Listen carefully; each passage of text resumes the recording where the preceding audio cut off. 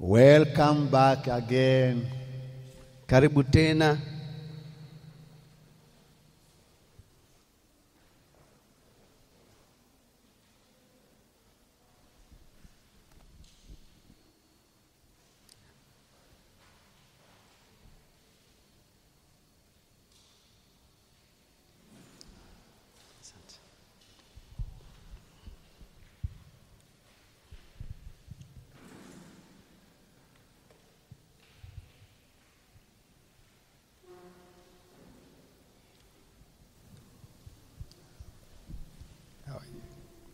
Good.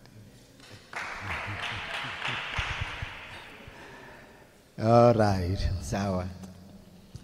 Welcome back again. Karibu tena. This is our third day. Hii ni siku yetu ya 3. And this is Hope and Faith for All Nations Local Church Bible School. Hope and Faith Bible. We are continuing with our subject, Knowing God Fully. Tunaendelea na somo letu la kumjua Mungu kiukamilifu. And you must remember, na lazima ukumbuke, that we cannot know God as He is fully. Huwezi kumjua Mungu kama alivyo kiukamilifu.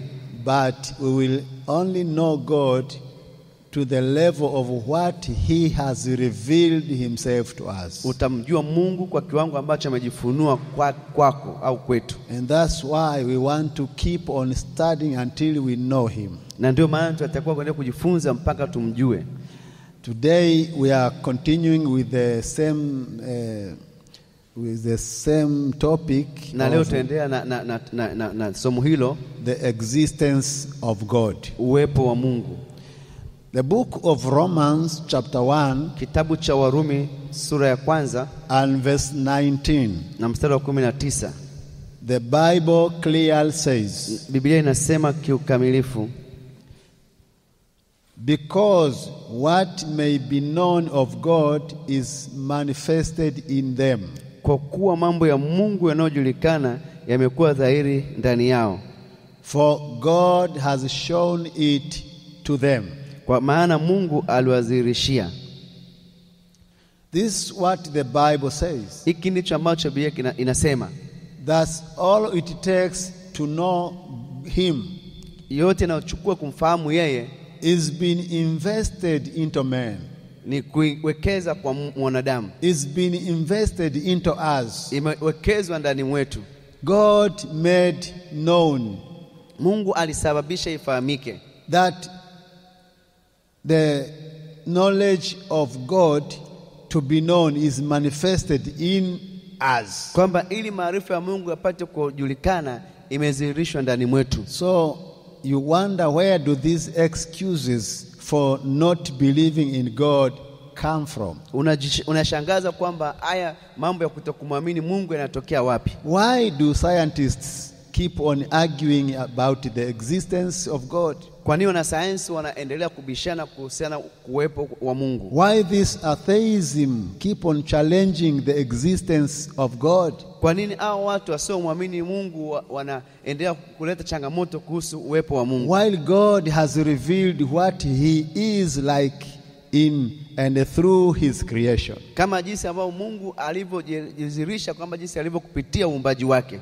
Therefore, no excuse will be accepted for you not to believe in God and His existence. Kwa hiyo hauwezi kujitetea kwamba Mungu hayupo na Mungu katika uwepo wake. We need to keep on studying and to keep on learning to know Him better. Inatakiwa tuendelee kujifunza na kuendelea kufundishwa ili tuweze kumjua zaidi. Hallelujah. Hallelujah. The nature shows uhalisia inaonyesha the God of mighty. Mungu mwenye nguvu. The God of intelligence. Mungu ambaye ana akili. God who control powerful forces. Mungu ambaye anatawala nguvu zenye nguvu. The nature is very clear. Ile hali ya asili ipo kabisa. It shows us that there is a God who is powerful. Inatuonesha kwamba yuko Mungu mwenye nguvu. And we need to adhere to this knowledge. Na tutakuwa tukubaliana na hayo maarifa. To keep on studying so to can know him fully. Ili tuendelee kujifunza, ili tuendelee kumjua Mungu vizuri. Because the Bible says when you know God you will have peace. Biblia inasema ukimjua Mungu utakuwa na amani. Hallelujah. Hallelujah.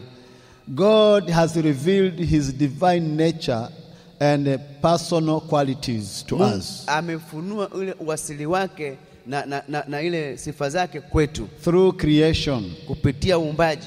And I tell you, ignorance is a very heavy burden. Kwa sababu pia nilipokuambia ujinga ni mzigo mzito sana. If you say there is no God, that is ignorance. Ukisema kwamba Mungu hayupo, huo ni ujinga. And it comes from the devil. Na inakuja kutoka shetani. We are not controlled by the devil. Hatutawaliwi na shetani. We have the Holy Spirit. Tunaye Roho Mtakatifu, who is our teacher. Ambaye ni mwalimu wetu. Hallelujah. Hallelujah.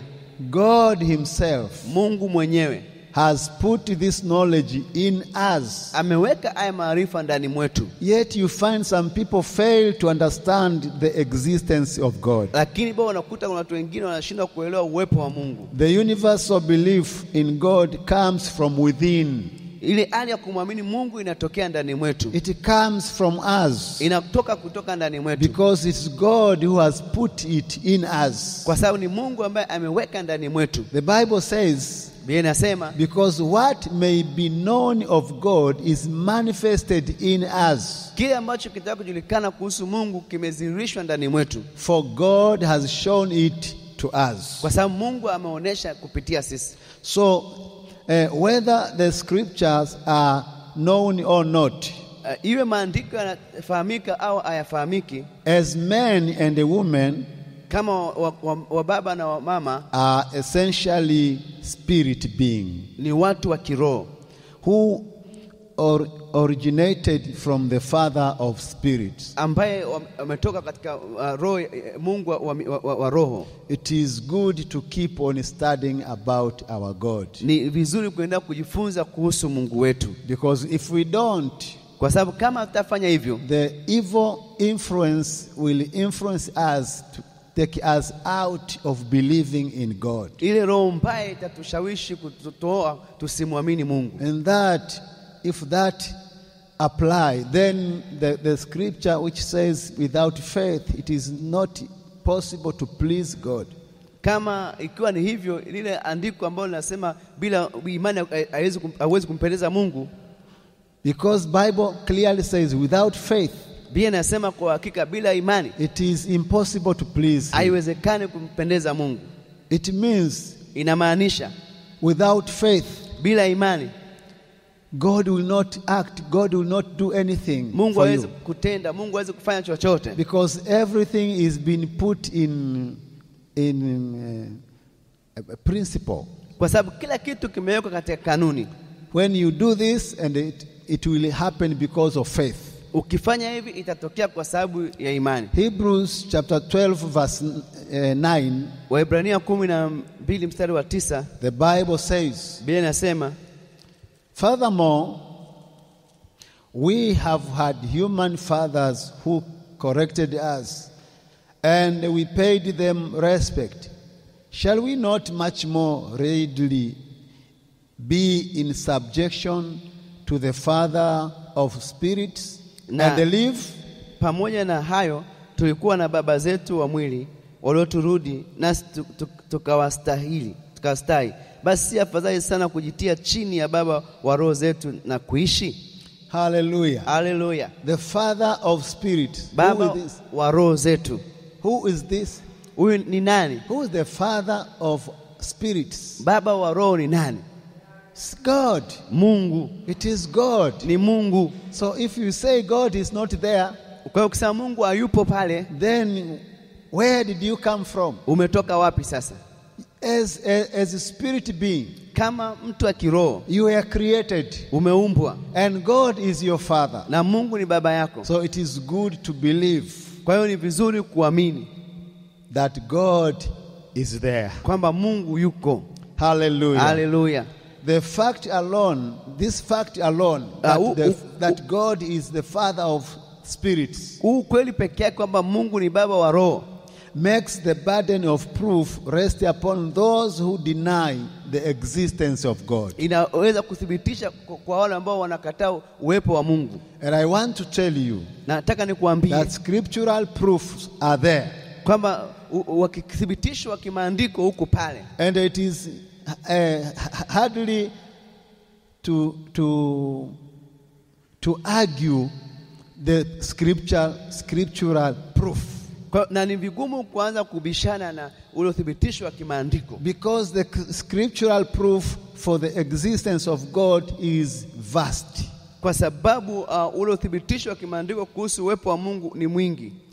Fulfillment of prophecy, for example, is enough to make any thinking person aware of the existence of God. Kutimia kwa nabii inaweza kumsababisha mtu yeyote aweze kuelewa kwamba Mungu yupo.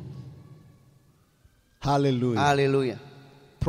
Prophets prophesied. Manabii walitabiri Many years ago. Miaka mingi iliyopita. And it came to pass. Na ikatimia. They said, God says this. Walisema Mungu alisema hivi. And it came to pass. Na ikatokea. Hallelujah. Hallelujah. So we believe that God exists. Kwa hivyo tunaamini kwamba Mungu yupo. Another thing. Jambo lingine. The birth of Jesus. Kuzaliwa kwa Yesu. His life. Maisha yake. His ministry. Huduma yake. Is in itself enough to reveal the existence of God. Inatosha kufunua uwepo wa Mungu. Ask your neighbor, do you believe that God exists? Hebu muulize jirani yako, je, unaamini kwamba Mungu yupo? And what we are saying here, na kitu tunachokisema hapa, is not just believing, sio tu kuamini because other people do believe. Kwa sababu watu wengine wanaamini. No. Hapana. We want it to be into action. Nataka iwe katika matendo. To believe it from within your heart. Kuamini kutoka ndani ya moyo wako. That Father God is there for you. Kwamba Mungu Baba yuko pale kwa ajili yako. And he talks, he speaks. Na anaongea. And when he tells you something, na akikuambia kitu, and you know that this is God saying, na ukajua kwamba ni Mungu anasema, you do it. Fanya. That's what it means to believe that God exists. Iko ndo kumaanisha kuamini kwamba Mungu yupo. Hallelujah. Hallelujah. Hallelujah. Hallelujah. So the Bible, Biblia, Bible history, historia ya Biblia, and the Jew, na Wayahudi, points clearly to the existence of God. Ni ishara tosha katika uwepo wa Mungu. If you don't believe that God exists, kama uamini kwamba Mungu yupo, think about these things. Hebu fikiria kuhusu haya mambo. Fulfillment of prophecies, kutimia kwa unabii, the birth of Jesus Christ, kuzaliwa kwa Yesu Kristo, the life of Jesus Christ on earth, maisha ya Yesu Kristo hapa duniani, his ministry on earth, huduma yake hapa duniani. These things are enough to convince you that Jesus exists. Haya mambo yako tayari kukuthibitisha kwamba Mungu yupo. We are dealing with the existence of God. Tunajifunza kuhusu uwepo wa Mungu. Hallelujah. Hallelujah. There are some who have tried to explain the existence of God by using various arguments. Kuna baadhi ambao wamejaribu kuthibitisha uwepo wa Mungu kwa kutumia mawazo mbalimbali. Sometimes they argue that there's no God. Wakati mwingine wanabishana kwamba Mungu hayupo. And I tell you, these arguments have some merit. Nataka kuambia kwamba haya mabishano yana ukweli fulani. They have some merit. They may seem to be true sometimes. Yanaonekana ni kweli wakati mwingine. But they fail far short because we cannot adequately or correctly explain God. Kwa sababu hatuwezi kihalisia na kiukweli na kwa ufasaha kuelezea uwepo wa Mungu. So never be tempted to justify God's existence. Kwa hiyo usijaribu kuthibitisha ule uwepo wa Mungu. The Almighty is able to stand up for himself. Mungu mwenyezi anaweza kusimama yeye mwenyewe. He does not need us to defend him. Hahitaji sisi tumtetee. The Bible says that he laughs at the arrogancy of those who says there's no God. Biblia inasema kwamba anacheka kwa ule ujinga wale wanaosema kwamba Mungu hayupo. The scientists, wanasayansi, atheism. wale wasiomwamini Mungu. Yeah, you read on the book of Psalm chapter 2 verse 1. Kitabu cha Zaburi sura ya 2 mstari wa kwanza. Verse 1 to 4. Mstari wa kwanza mpaka wa 4. You will see there, utaona pale, that God laughs. Kwamba Mungu anacheka. If they say there is no God, wanaposema hakuna Mungu, he laughs. Anacheka. If they say God does not exist, wakisema Mungu hayupo, he laughs. Anacheka. Because God is there. Kwa sababu Mungu yuko. And you cannot change that. Na uweze kubadilisha hilo. Hallelujah. Hallelujah. Only one God exists. yupo. And there is no other God. Na hakuna Mungu mwingine. Only one Mungu mmoja tu. God exists. Mungu mmoja tu ndio yupo. And there is no other God. Na hakuna Mungu mwingine. Genesis chapter 1, Mwanzo sura ya kwanza, verse 1. Mstari wa kwanza. In the beginning, hapo mwanzo, God created the heavens, Mungu aliumba mbingu and the earth. na nchi. This statement, hizi kauli, challenge, inatupa changamoto. This statement, hizi maneno, which says in the beginning God created the heavens and the earth, ambayo inasema hapo mwanzo Mungu aliumba mbingu na nchi. They challenge 7 false views of God. Wapa changamoto wale aina 7 ya watu ambao wanaamini Mungu hayupo. Let me divide this statement into 2.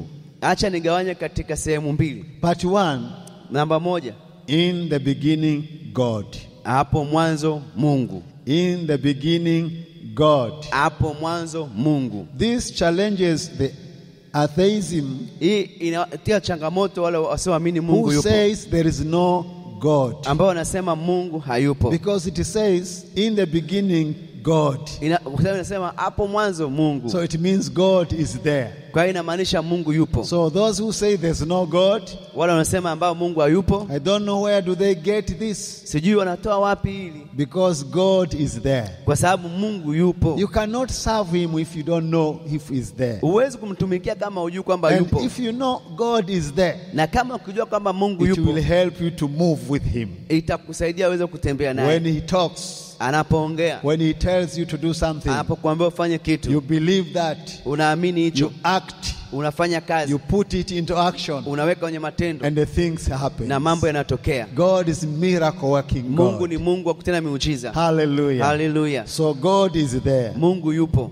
And it also challenges, na pia inatoa changamoto, the polytheism, wale ambao wanaamini miungu wengi, who teach that there is many gods, wale wanaofundisha kwamba kuna miungu wengi. So it says in the beginning God, inasema hapo mwanzo Mungu, only one God, Mungu mmoja, not 2, so wawili, not 3, so watatu. We will see when we get to the Trinity. Utaona tutapofikia kwenye utatu, you will see that there is only one. Utaona kwamba kuna Mungu mmoja. Hallelujah. Hallelujah. Hallelujah. Hallelujah, mtu mmoja. And part 2 of this statement, na sehemu ya pili ya hii kauli, is created the heavens and the earth, aliyeumba mbingu na nchi. This challenges the pantheism, inatoa changamoto kwa wale wanaamini miungu wengi pia, who says God and the universals are identical, ambayo inamaanisha kwamba Mungu pamoja na uumbaji wanafanana. They say that God and the universals are similar in every detail,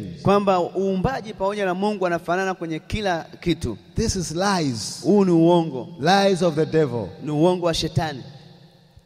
Number 2. Namba 2. It challenges the fatalism.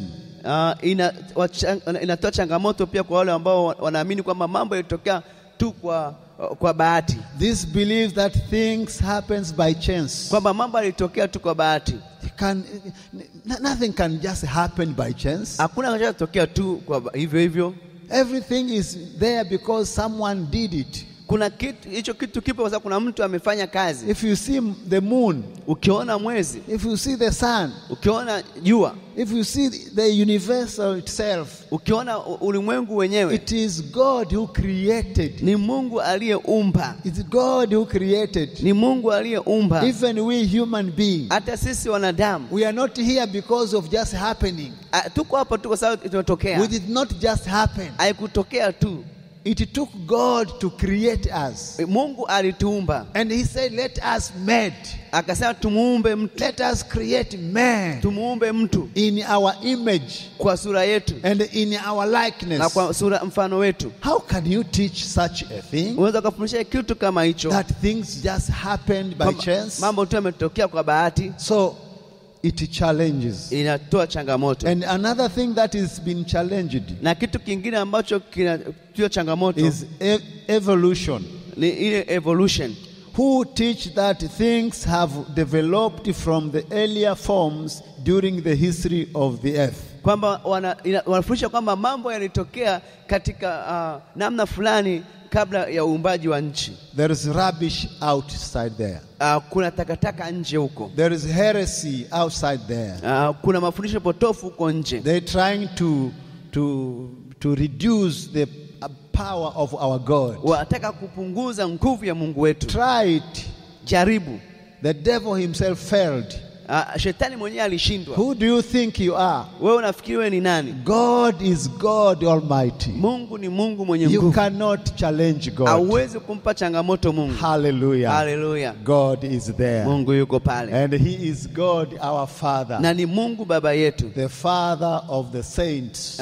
Mungu wa watakatifu. The saints who are alive. Watakatifu walioko hai. The saints, we saints who are alive. Sisi watakatifu ambao tuko hai. He is our Father. Yeye ni baba yetu. Hallelujah. Hallelujah. It is good to keep on studying about him. Ni vizuri kuendelea kujifunza kuhusu Mungu. So we can know him fully. Ili tuweze kumjua kwa vizuri.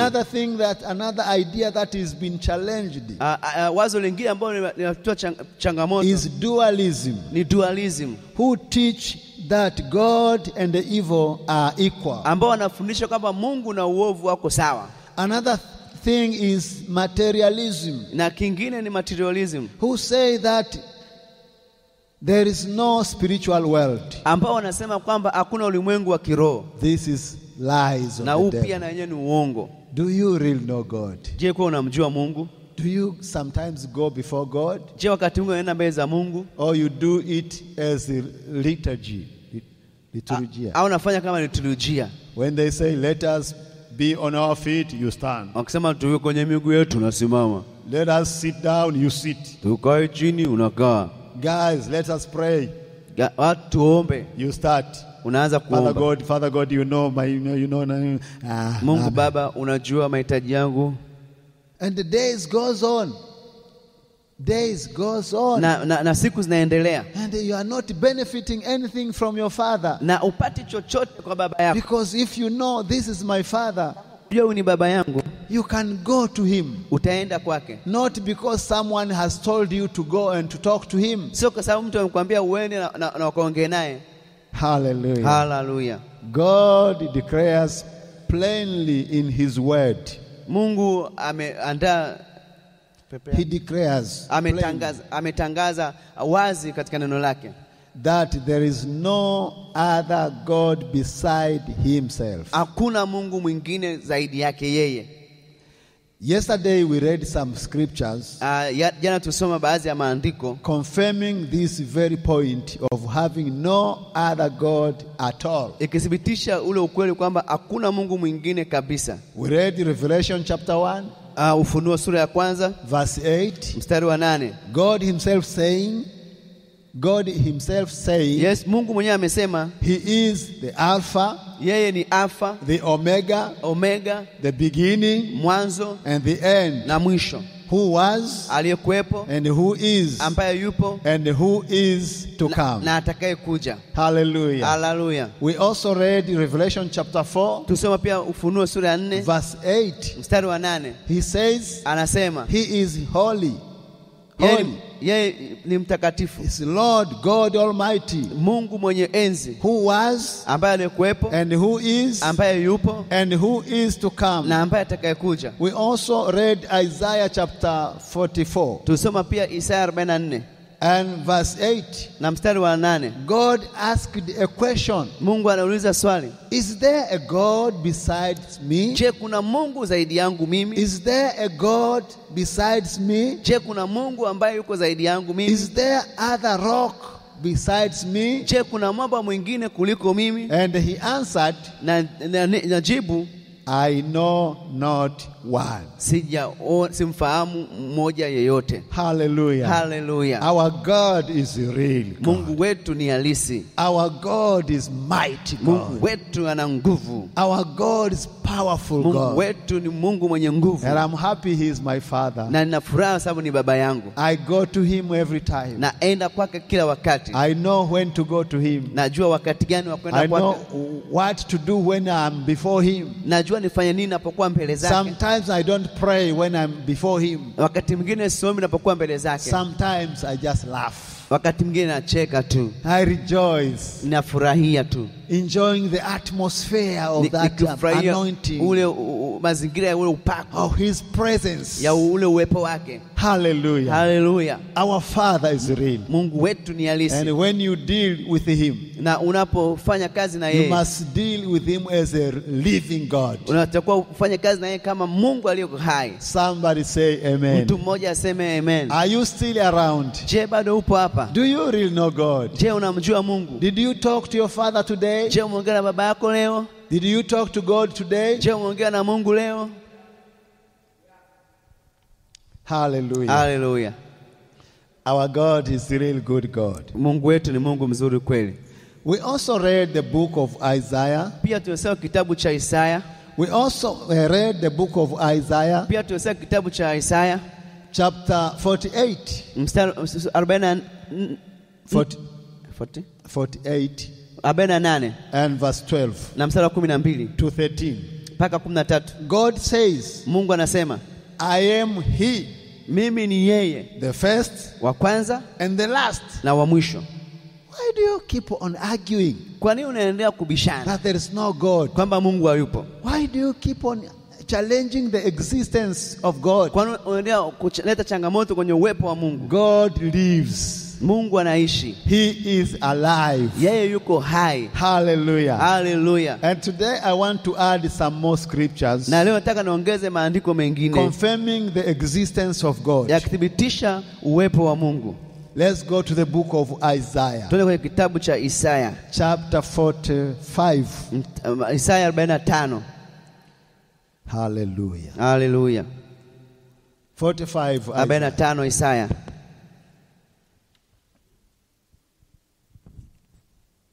You there? Uko hapo? Thus says the Lord. Bwana asema hivi. And I will jump some part there. Okay, nimeruka baadhi ya Thus says the Lord. Hivi ndio asemavyo Bwana. Surely God is kika Mungu yupo with you. Na wewe. Thus say the Lord. Wao wanasema Bwana. Surely God is with you. Kwamba Mungu kwa hakika yuko na wewe. And there is no other. There's no other. Na hakuna mwingine. There's no other God. Hakuna Mungu mwingine. Hallelujah. Hallelujah. These are scriptures. Haya ni maandiko confirming yanayothibitisha that God is there, kwamba Mungu yuko hapo, and there is no other God. Na hakuna Mungu mwingine. Hallelujah. Hallelujah. It is God who has declared this from ancient time. Ni Mungu ambaye ametangaza haya tangu mwanzo. Who has told it from that time. Aliyezungumza tangu uko mwanzo. He says, have not I the Lord? Akisema kwamba sio mimi Bwana. And there is no other God besides me. Na hakuna Mungu mwingine zaidi ya mimi. A just God. Mungu mwenye haki. And a savior. Na mwokozi. There's none besides me. Hakuna zaidi yangu mimi. The Bible keeps on saying, keeps on telling us Biblia inaendelea kutueleza, inaendelea kutufundisha about the only one God. kuhusu Mungu ambaye ni mmoja. Hallelujah. Hallelujah. We believe in this God. Tunamwamini huyu Mungu. And when our faith is before our God, Na imani yetu inapokuwa kwa Mungu wetu, things happen. vitu vinatokea. It is by faith Ni kwa imani that we will see things from our Father, tutapokea vitu kutoka kwa baba yetu, not by anything. sio kwa kitu kingine. It is good to pray, Ni vizuri kuomba, but without faith, lakini bila imani the prayers is dead. yale maombi hafanyi kazi. Without faith, Bila imani, believing that God is there. kuamini kwamba Mungu yuko hapo. I mean, when you are in your room, Na unapokuwa kwenye chumba chako, says you are in a room, you are alone, au uko kwenye chumba ambacho unasema uko peke and yako, you want to pray, unapotaka kuomba, what do? unafanyaje? You see you are alone there. Unajiona uko peke yako pale. You don't think that you are alone. Usifikiri uko peke yako. Every time, Kila wakati God is there. Mungu yuko hapo. So when you talk to Him, Unapoongea naye, be serious as if you see Him. uwe makini kama unamuona, Because He is always there. kwa sababu wakati wote yuko hapo. Every time He's there. Wakati wote yuko hapo. Anything you want, Kila unachokihitaji and you face Him, na ukamwambia, you want to talk to Him, unataka kuongea naye, see Him first by faith, muone yeye kwa imani, and talk to Him seriously, na ongea naye kwa umakini, because He is there listening. kwa sababu yuko pale anakusikiliza. Now, because you don't see Him, Sasa kwa sababu umuoni, then even your prayers hata maombi yako become so shallow. yanakuwa yako hayana nguvu, So shallow. yako hayana nguvu. Father God, you know yourself. Baba, unajua mwenyewe I'm a human being. mimi ni mwanadamu, You know, by the way. unajua hata hivyo. Don't you? Aje Mungu What haujui? kind of prayers is that? Ani maombi gani sasa? You talking to someone who is there. Unaongea na mtu ambaye yuko pale. You know, if I'm not around, Kama sipo, you will not talk to me. hautaongea na mimi. But let's say I'm here. Lakini sasa niko hapa, I drive my car, I come. ninaendesha gari langu, And you see me. unakuja na unaniona, You will direct come to me. unakuja moja kwa Pastor, moja. by the way, I was waiting for you. Mchungaji, nilikuwa nakusubiri Yeah, I wewe. was waiting for you. Nilikuwa nakusubiri There's a mchungaji. problem here. Kuna tatizo And I hapa. know, Pastor, you'll help me. Najua mchungaji utanisaidia. Why? Kwa nini? You see me. Unaniona. So if you know that God exists, Kwa hiyo ukijua kama Mungu yupo, you will always go to Him by faith. utaenda kwake kwa imani. Seeing Him is there and you talk to Him direct. Ona kwamba yuko pale na ongea naye moja kwa moja. Hallelujah. Hallelujah. Our God exists. Mungu wetu yupo. He is here. Yuko hapa. We cannot see Him by our naked eyes, Hatuwezi kumuona kwa macho yetu ya mwili, but spiritual. lakini kiroho He is here. yuko hapa. Hallelujah. Hallelujah. I told you yesterday, Nilikuambia jana, our God is big enough Mungu wetu ni mkubwa to sana. can be full the entire world. Anaweza kajaza ulimwengu And wote. He is very small Na ni mdogo to sana. can fit in your Anaweza heart. kaingia kwenye moyo wako. It is a miracle working Ni God. Mungu atendaye You miujiza. cannot explain God. Huwezi kumwelezea Mungu. What we believe, Kile unachokiamini, God exists. Mungu yupo. And everything He tells you Na to do, kila kitu anachokuambia ufanye, act by faith. fanya kwa imani. Act by faith. Fanya kwa imani. Because He is not a man Kwa sababu si mtu that he should lie. aiseme uongo. He says truth every time. Anasema kweli kila wakati. I remember Nakumbuka those days wakati He hizo told me to start building this church. aliponiambia nijenge hili kanisa. It was a wonderful time. Ilikuwa ni wakati mzuri. And I say, God, Kaambia Mungu, yeah, thank you. asante Because you are there. kwa sababu upo, And because you have spoken, kwa sababu umeongea. I know this church is going to be there. Najua hili kanisa litakwenda kuwepo Because you have spoken. kwa sababu wewe You umezungumza, have said. umesema.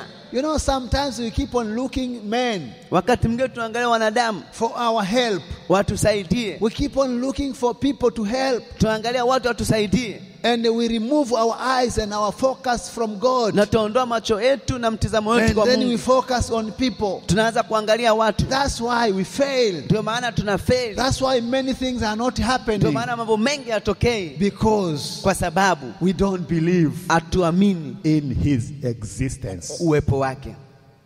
Hallelujah. Hallelujah.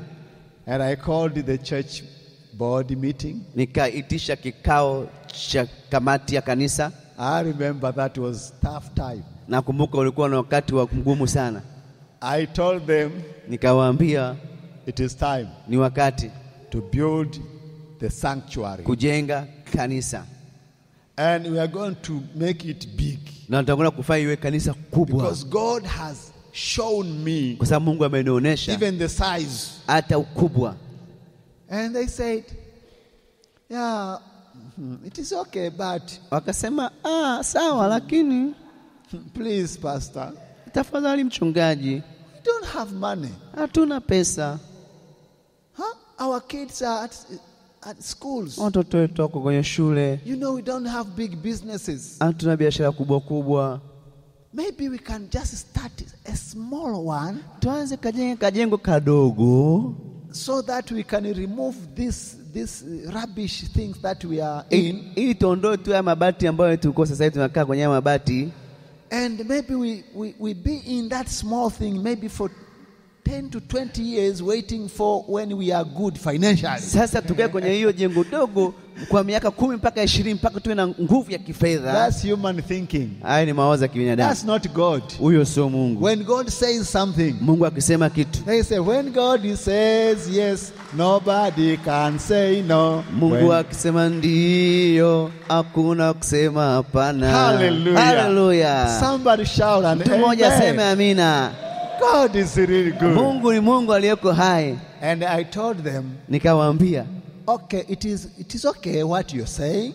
Ni sawa mnayosema. But God, lakini Mungu has told me, ameniambia to build big, kujenga kubwa. So we are going to build according to what God has said. Tutakwenda kujenga kulingana na Mungu alivyosema. All of them wote were against.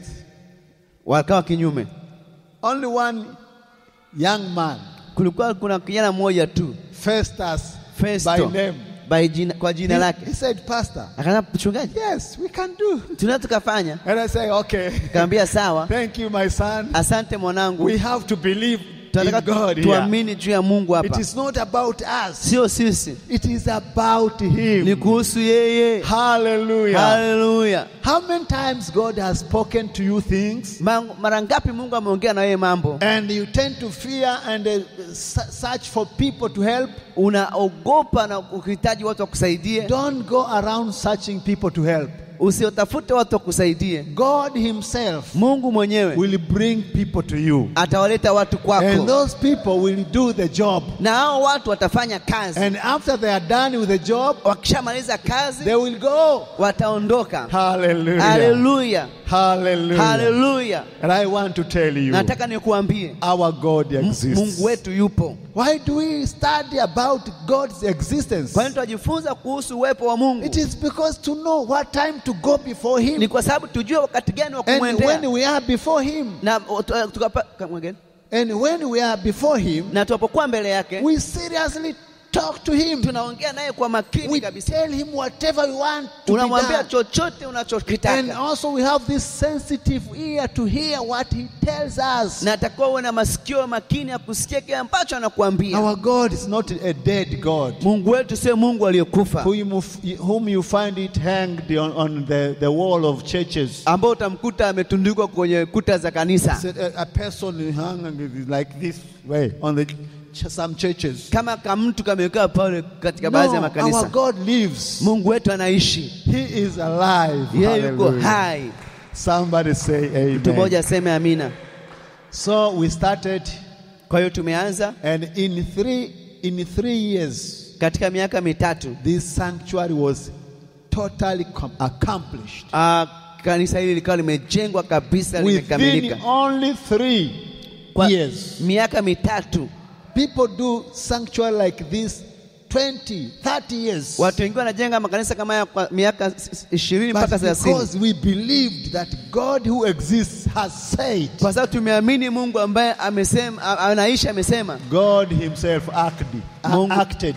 Mungu akatusaidia. God acted. Mungu akatenda. Hallelujah. Hallelujah. Can someone say amen? Mtu mmoja aseme amina. Romans chapter 1. Warumi sura ya kwanza. Verse 20. Mstari wa 20. For since the creation Tangu kuumbwa kwa of the ulimwengu, world, kwa ulimwengu, his invisible attributes are clearly seen, ule uonekana kwa kutokuonekana ulionekana, being understood by the things that he made, ikija kueleweka kwa vitu ambavyo ameviumba, even his eternal power and Godhead, hata ile nguvu yake ya uumbaji katika Mungu, so that they are without excuses. ili wasiwe na cha kujitetea. The God of the Bible is not part of community of gods. Mungu wa Biblia sio sehemu ya mjumuiko wa miungu. He is not impersonal. Yeye yupo. People therefore have the privilege of being able to communicate with him. Watu wanao na fursa ya kuwasiliana naye And get to know him fully. na kuweza kumjua kwa ufasaha. Our creator. Muumbaji wetu. We have inherited many of his divine attributes. Tumerithi nyingi ya hizi sifa za Mungu, because we are made in his image. kwa sababu tumeumbwa kwa sura yake And likeness. na katika sura yake. Hallelujah. Hallelujah. Scripture testify the existence of God. Maandiko yanashuhudia uwepo wa Mungu. Nature confirms his existence. Na ile hali asili inathibitisha kuwepo kwake. Miracles, power explain his existence. Na miujiza inaelezea uwepo wake.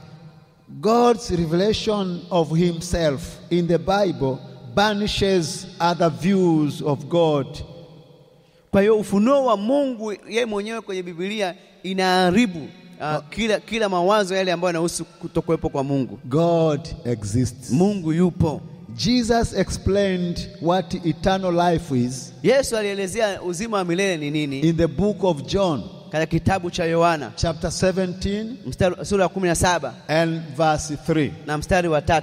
He said, Inasema, and this is eternal life, na huu ndio uzima wa milele, that they may know you, ili wakujue the only true God, Mungu wa kweli mmoja, and Jesus Christ whom you sent. na Yesu Kristo uliyemtuma.